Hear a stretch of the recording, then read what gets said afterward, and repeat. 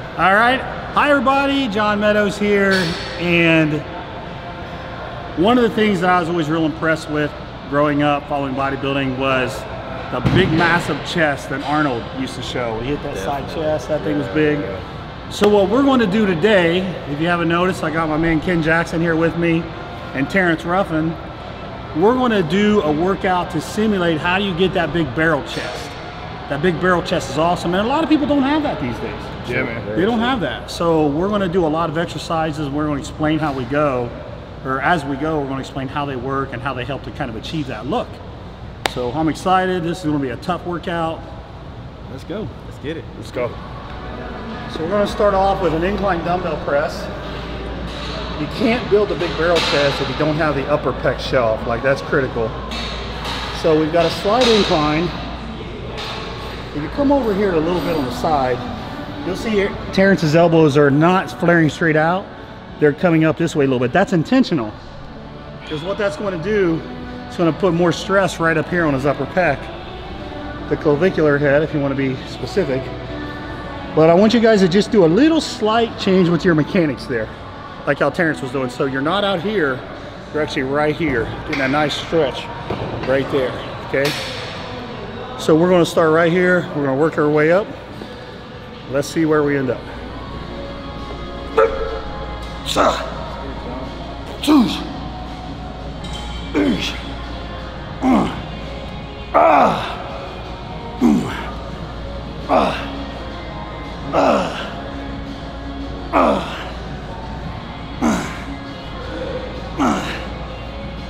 Okay. 9.5. All right, let's go to failure. Let's go to failure.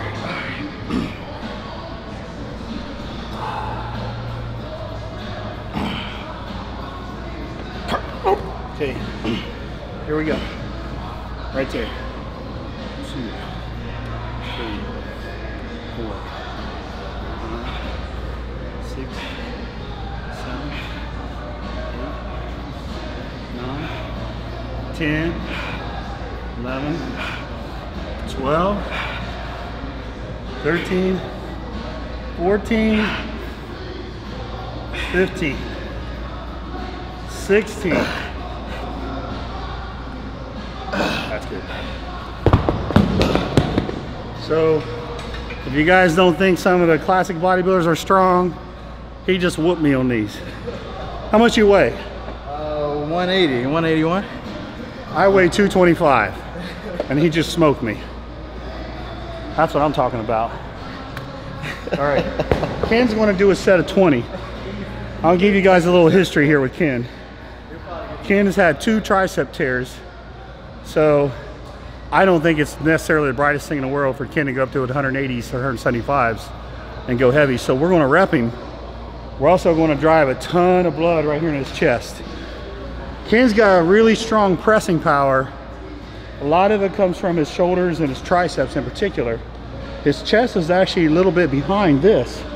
So we're going to rep his chest really hard, get his chest to catch up with his shoulders and tris.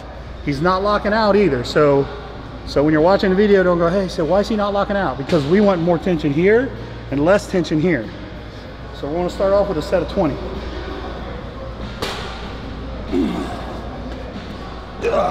All right, let's go, baby. 20 reps. Hey. 8. 10. 2, 3. 5, 6, 7, 8, 9, and 20. 22. Don't go over 25.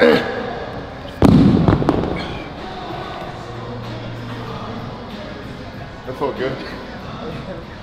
A really good question I get from people is locking out. Do you lock out on chest? Do you not lock out?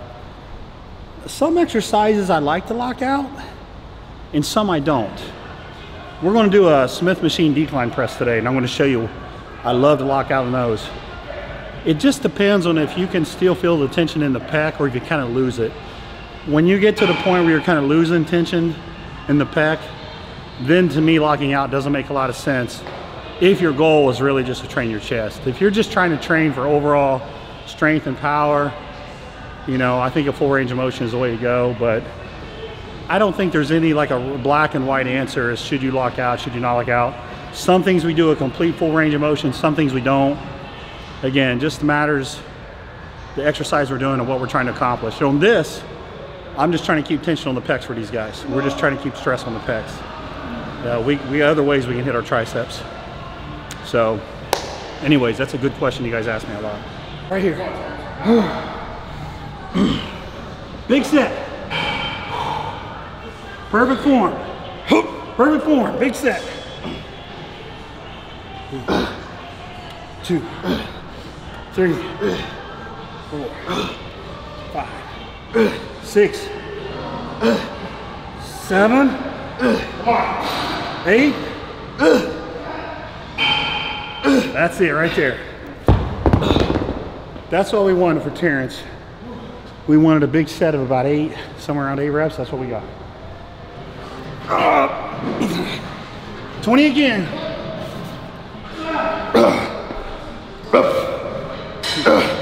3, 4, 5, 6, 7, 8, 9, 10. 1, 2, 3, 4, 5, 6, 7, 8, 9, 20. There we go. 20. The upper chest, we like to do 2 movements a lot of times. That area is so impressive when it's developed. So now we're going to a Smith incline. Most of the time we do a barbell incline, but there's people using it today. Sometimes you just got to improvise. I'm not going to go over there and tell people it's my bench, get off the bench. So we're going to improvise. The barbells is taken, so we're going to do the Smith machine. Now on this one, pay attention to the angle. We're coming up high on our chest, but we're not going down all the way. What I find going down all the way, it's a little too much stress for your rotator cuff. And we're trying to just keep really good tension on the chest, so you don't need to lock these out. So let's see how these feel now.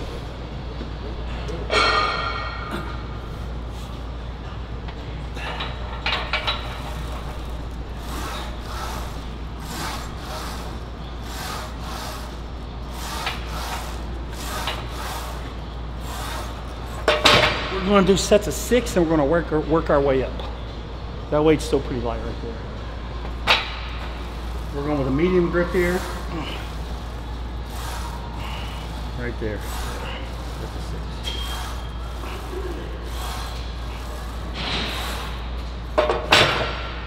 Nice, basic, heavy, compound movement here. We did the dumbbells. Now we're doing the, it's not the barbell, it's a Smith machine, but nice basic movements here.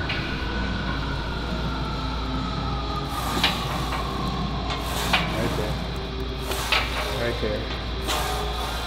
You can see when he's lowered his arms, you can see the stretch right across there. It's a really good stretch. There's no need to go all the way down and touch, especially when you're coming up real high. The last thing you want when you're doing a Smith machine is the internal rotation in your shoulder. If you're coming down and you start to do this, can injure you pretty quickly. All right, so now we've made our way up to our actual real work set, and we're going to do a drop set. A lot of times we do cluster sets, but I kind of like drop sets on the Smith machine actually. So the very first set you do in the drop set, you want to leave a rep or 2 in the tank. If you go to like complete failure, when you drop the weight, you'll literally have nothing left. You won't be able to get any reps. So you actually got to leave a little bit in the tank, or the drop set becomes meaningless. You can't get any more reps. So let's see what we got here, boys. Yes, sir.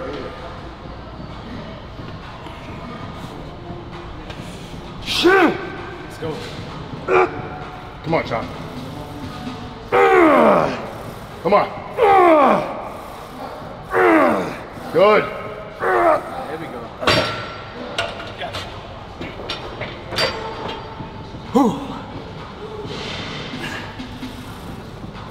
Come on. Good.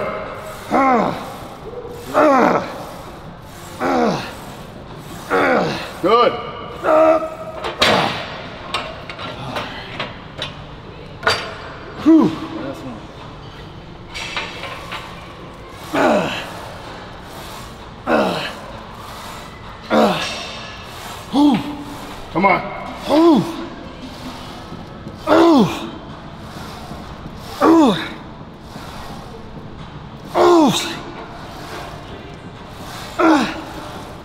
Oh, that's it. Oh, man. Whew. Here we go, baby. We're gonna jam some blood in there now. Big set, come on.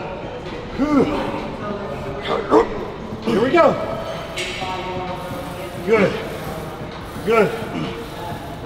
Good. Good. One more. Okay, wrap. Come on. Good. 2, 3, 4. Good. Keep going. Keep going. One more. Good. Now full range of motion at the top. I want you to flex at the top on this. Okay. Lock them out. Lock them out at the top. Flex your chest. Now lock it out and flex. Lock it out and flex. There we go. There we go. Good, Terrence. Keep going. Keep going. Keep going. Lock it all the way out and flex. That's it. That's it. Come on. Up.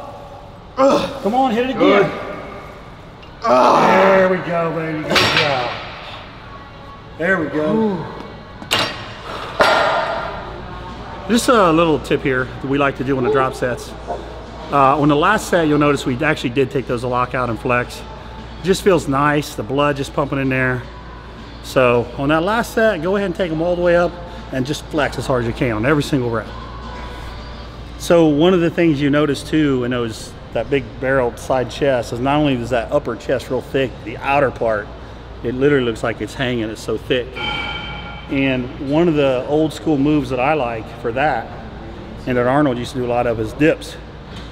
I do them more Vince Garanda style in terms of where I put my feet out in front. So what we do on these is we get our feet out in front and we really stretch our chest. So we really come down and stretch our lower chest. This is what we're trying to hit. This whole part of your pec right here. And what we do is we just go to failure. So I'm gonna get my feet out in front of me. My elbows are going out to the side. Work the, don't lock out, come just short of lock out.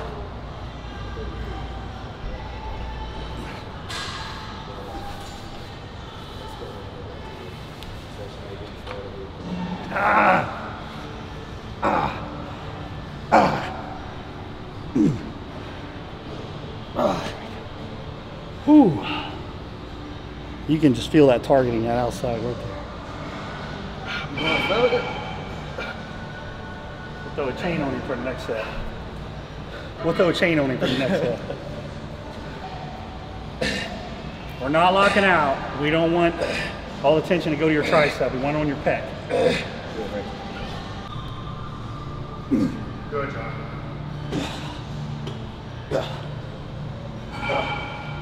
Yeah.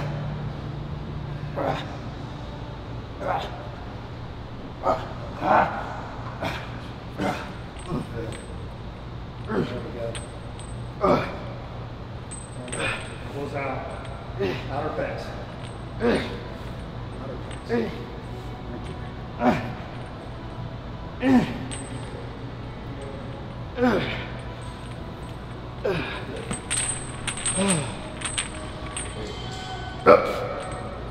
Yeah, right there, Ken. Right there. Right there. Right there. Outer pecs. Outer pecs. Outer pecs. Good.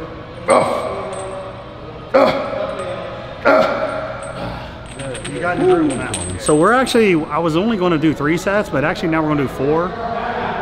Because the first set, man, we actually got a lot of reps, and I honestly didn't think we'd do that many reps. So we just want to call that a warm-up. And we're adding a chain just to bring our reps down. So I think I went from 15 to 12. Now I'm going to add another chain. These are awesome, man. Once you find that range of motion, once you find that sweet spot, it just drills that outer pec. All right, so our 4th exercise, we're training our pec minor. It's a muscle that sits under the big part of your chest, the pec major.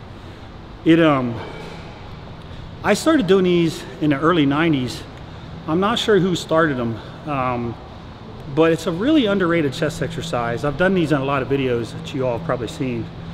But think of it as a reverse shrug.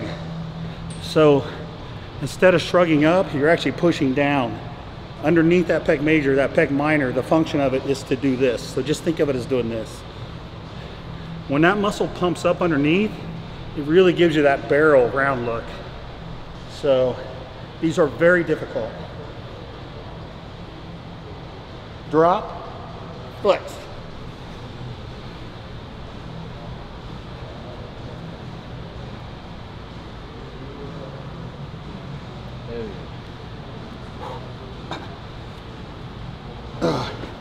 You can see how hard that is on your core too. You can see me shaking a little, but it's almost like a different kind of pump.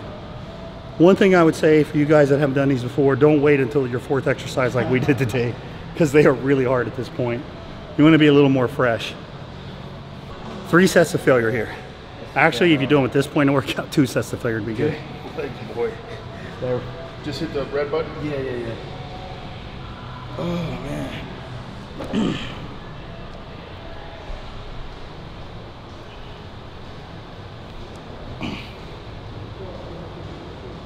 That's it right there.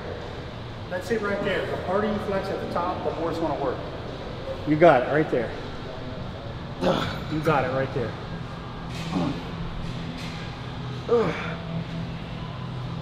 You got it right there. Flex.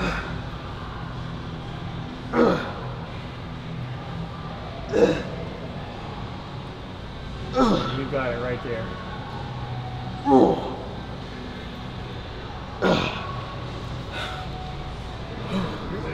So we're going to finish off with some nice flies here. Now this is a nice machine. Arnold used to love the cable crossovers. I actually like this better. We've got the weight loaded on this machine so that you feel the contraction really hard. Once he gets up about halfway to here, it actually gets heavier.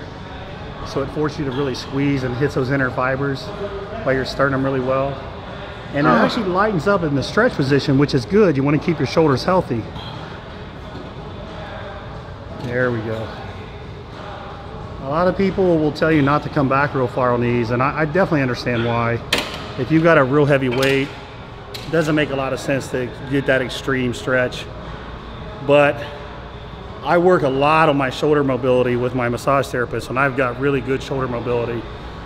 And again, the weight is getting lighter at the bottom, so I feel that stretch really good. It's an extreme range of motion, but sometimes those extreme ranges of motion feel really good after you have a massive pump, and we have a great pump from all the stuff we've already done. So we're going to do 2 sets here to failure, and that'll wrap up our chest workout.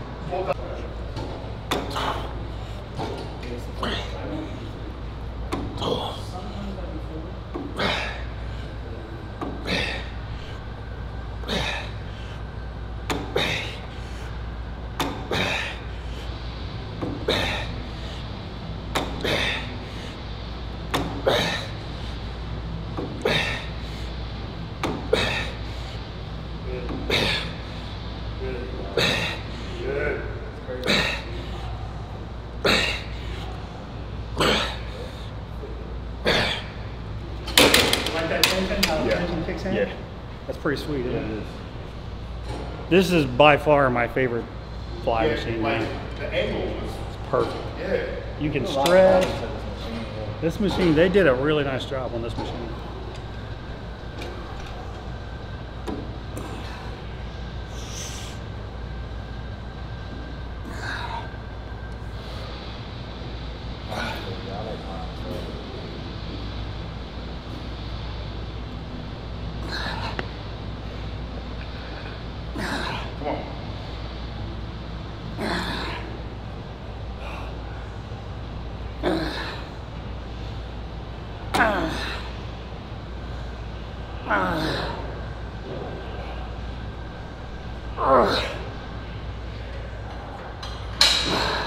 Come on, John.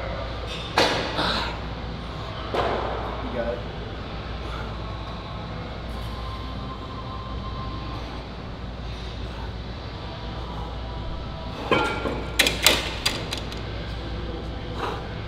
All right, everyone, I hope you enjoyed that chest workout. Honestly, that's a little bit more volume than I'm used to, but I wanted you to understand, like, to build that look in your chest, you got to really focus on your upper pecs, that outer slab.